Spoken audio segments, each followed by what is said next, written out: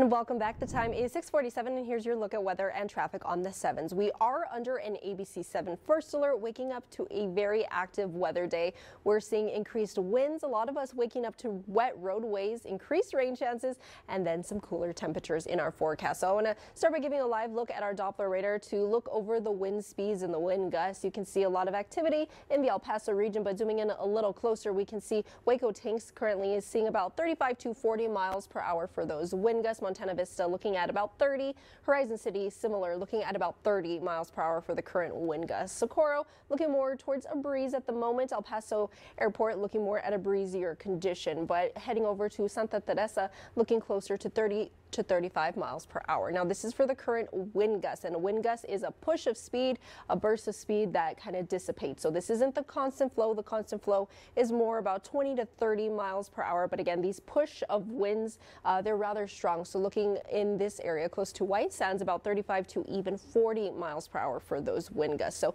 definitely seeing a wide range of those wind gusts there. We're also waking up to, again, some wet roadways and some rain chances for today. Now early morning we did have some moisture push through the El Paso area, but you can see right now we are looking dry at the moment. All of that moisture has pushed northwards.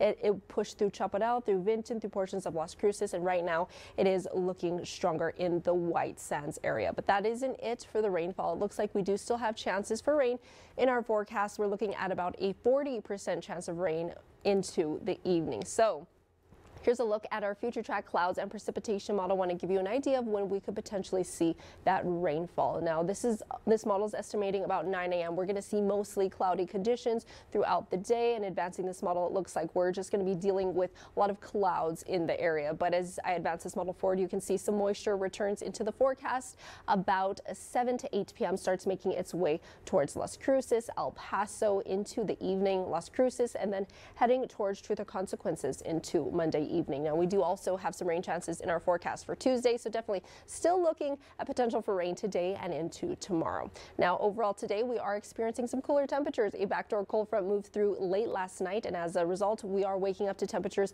about 10 to 15 degrees cooler than what they should be for the seasonal norm. Now today El Paso is expecting a high of about 59, and Las Cruces today we are expecting a high of about 60. So here's a look now at your 7-day forecast sponsored by Mattress Firm. Again, we are under that ABC-7 first alert. We have those stronger wind speeds, the increased rain chances, and the cooler temperatures. So 59 your expected high El Paso. Those rain chances exist into your Tuesday, and then by Wednesday we start to warm up. Michael?